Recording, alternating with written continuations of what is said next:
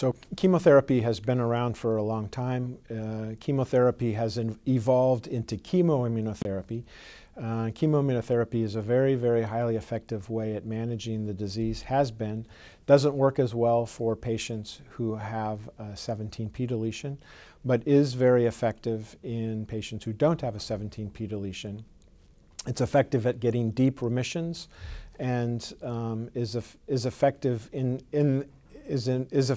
in terms of getting these deep remissions and giving patients the opportunity to have a treatment-free period. And as I mentioned, the group of patients who it's most effective for and we're most enthusiastic still about it is patients who are younger and fit and who have a mutated immunoglobulin heavy chain variable gene, because those are the patients we think may be cured with chemoimmunotherapy-based treatment. So there's been a revolution of treatment in patients with CLL, a revolution of options, and management of CLL has really changed over the recent years.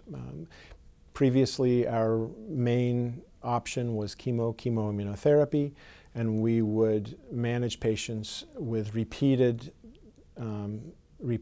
cycles and treatment courses with various options of chemoimmunotherapy, usually in an escalating fashion. So we might start with something that's lower intensity and work our way up as patients developed resistance. However, in recent years, in the last 5 or so years, we've had these small molecule inhibitors developed, and clearly they have changed how we manage patients with CLL. They've also fundamentally changed the outcomes for patients with CLL, where survival is much, much improved with the new small molecule inhibitors. There are some challenges with them, so they do have some toxicities, and they do have some limitations. So one limitation I mentioned was that patients, although they're very effective at controlling the disease, patients generally are committed to treatment when they go on them. We don't usually stop them, but they have made fundamental advances in management for patients with CLL by virtue of how well they control the disease and prevent progression of the disease and extend patient survival. Our most recent work, and what I'm most excited about right now, is combining these agents. So, for example, combining a BTK inhibitor with a BCL2 inhibitor like venetoclax. We've done a clinical trial with ibrutinib plus venetoclax and are able to achieve a very, very high complete remission rate and a very high MRD negative rate.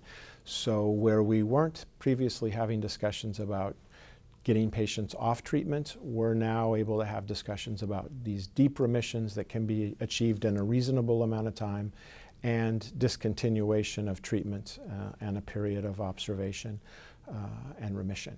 So it's not only the small molecule inhibitor combinations that we're very excited about. There are new treatment modalities that are currently being developed, one of which is the CAR T-cell therapy.